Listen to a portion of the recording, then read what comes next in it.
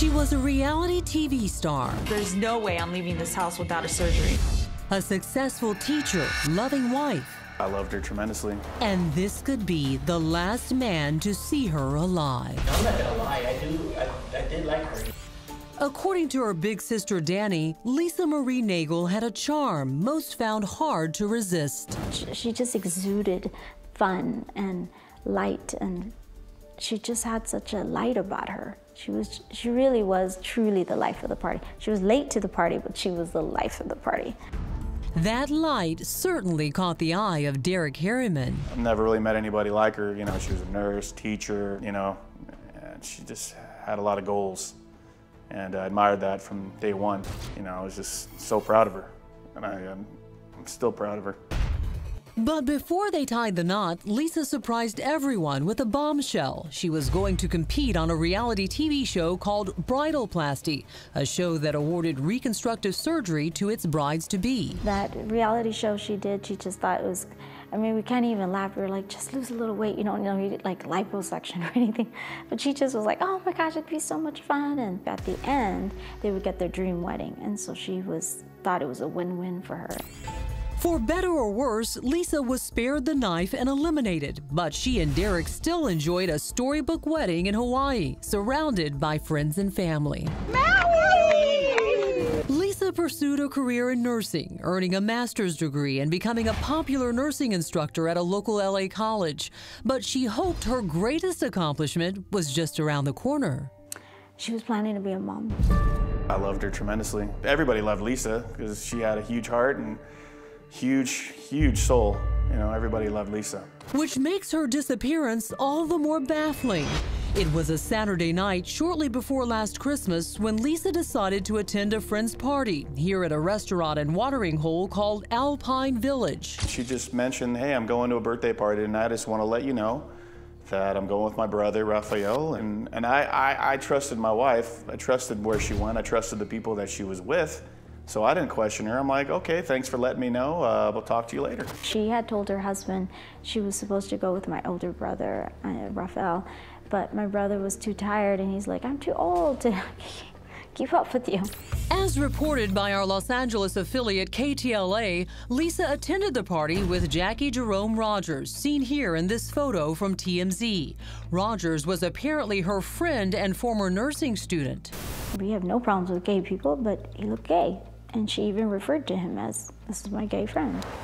Derek says he also met Rogers on one occasion, although it was at 3 in the morning when both he and Lisa were working nights. I was getting off work. I came to my house, and he was like leaving at the same time I was coming in, and I kind of like freaked out a little bit because I didn't know if that was a burglar or what was going on. So I'm like, hey, well, stay right there, don't move. Lisa, what's going on? Who is this person? And she explained to me, hey, this is my student. You know, she was helping him out as a student teacher, and he seemed like a nice individual. This selfie was shot by Lisa Marie that night at Alpine Village as she partied into the wee hours. I came home that morning at 1:30 in the morning. She wasn't home. I was really upset she wasn't here. So I lit her up on a text message. I'm like, this is BS. You're supposed to be here, blah, blah, blah. Mad. She immediately called me within like 30 seconds.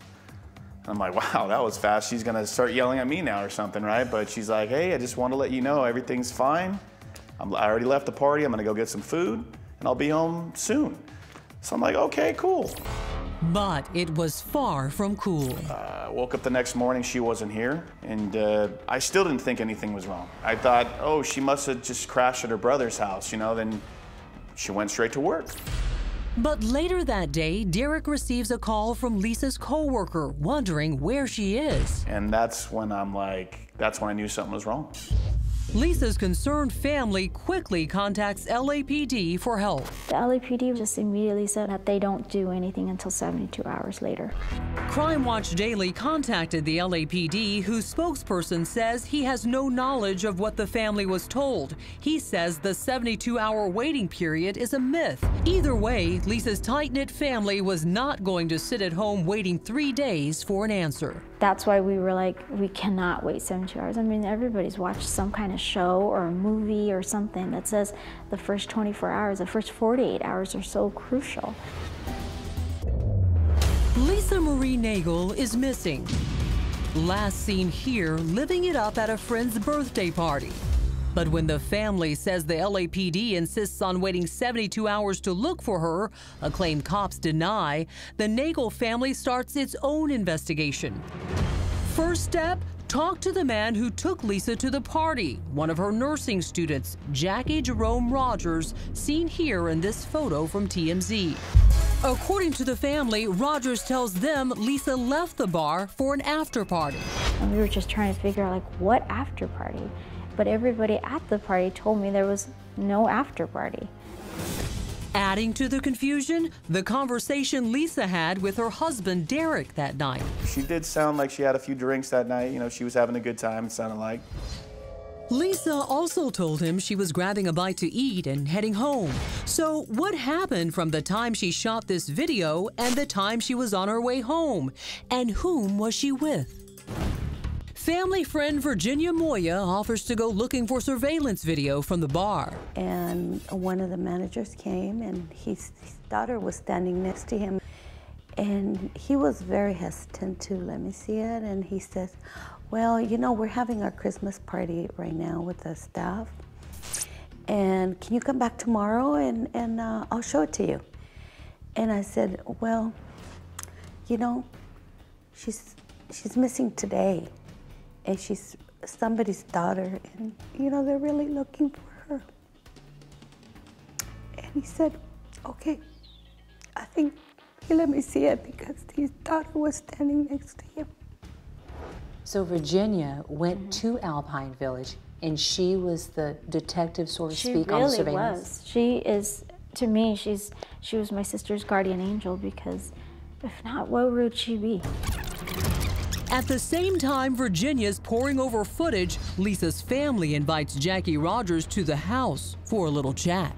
My brother Raphael found out that Jackie was who took my sister to the party.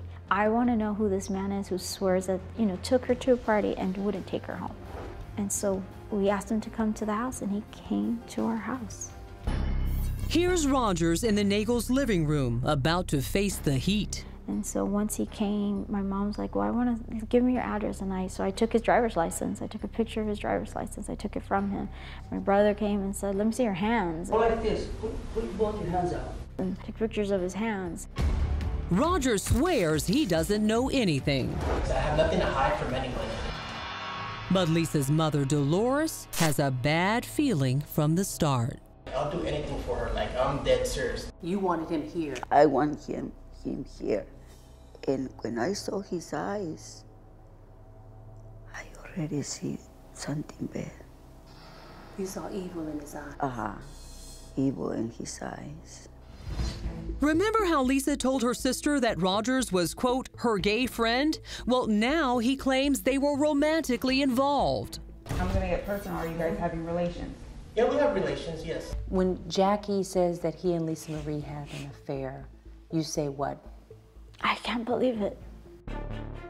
Incredible as it may sound, while Rogers is being grilled in the family room, Danny receives a text from Virginia. She's hit pay dirt. I text Danny a picture of the person, and I said, she left with this person. And she said, Virginia, are you sure? Because he's here. He's here in my living room. And I was like, what? That's Lisa on the left, leaving the bar with Rogers. And there's more. In the surveillance video, it clearly shows my sister getting into his car. They leave together. And that's when we knew, okay, wait a second. Now you lied. So your brother got in Jackie's face and was like, no, saying, you're lying. You lied to us. You lied. Whatever it is, you lied. So just tell us where she's at. So then I went to his car. I took a picture of his license plate. I went to his car. And his car was impeccably clean. Nothing. Nothing in his trunk. Like, I went through the whole thing. Zero. Do you think he cleaned it to remove any evidence? I know so. The Naegle family calls LAPD again, and this time they show up right at the same time our affiliate KTLA is there to interview Lisa's distraught husband. There's video footage that was just discovered from Alpine Village within the last hour showing my wife getting into a black SUV. They shot this footage of Rogers speaking with police and waiting to be let go. But police said they couldn't take him just for a lie. And I was begging him, I'm like, check his car. What man, what person has a car like that? Finally convinced, police take Rogers in for questioning. And I guess once he was there at the station, I heard that after a couple hours, when they had the right detectives talking to him, he confessed.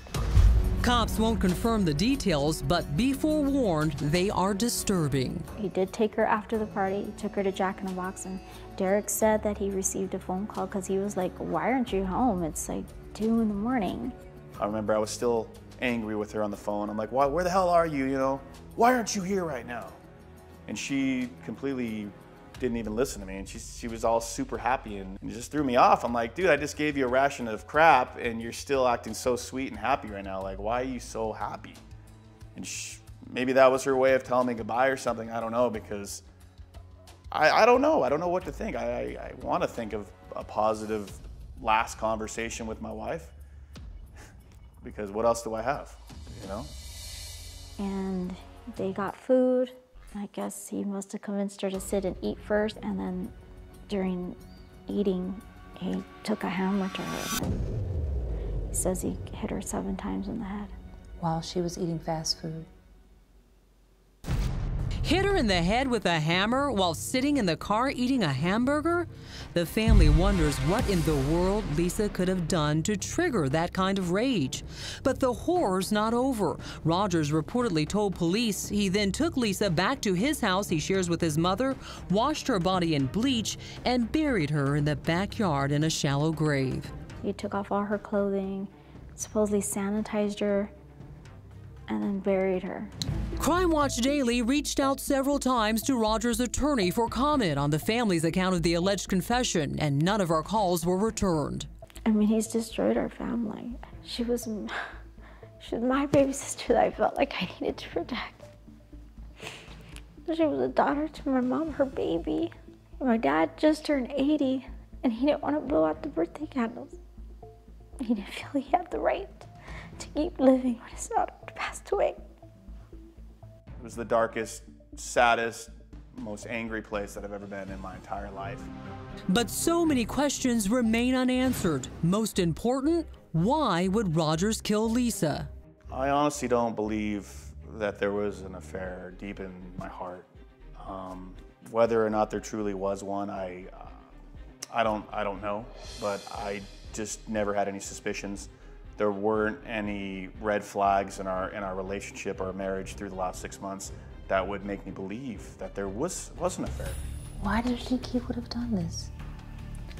I have no clue. I have no clue. The only thing I would think is that he became obsessed with her. He said that they had a relationship. Yeah, now he's saying that they had like an affair, or that she was breaking up with him that night. I feel that he's saying this to help get like a crime with passion, or to lower the sentencing, to try to say like, hey, you know, I was so into her, she's dumping me, and this is what I'm doing. The Naegle family also wonders if Rogers acted alone. Remember that photo they took of his hands? Go like this. Put both your hands out. And my family is like a very working family, and so we've all known how to like dig, and he had no blisters. I mean, if you would have blisters on your hand, and he had nothing.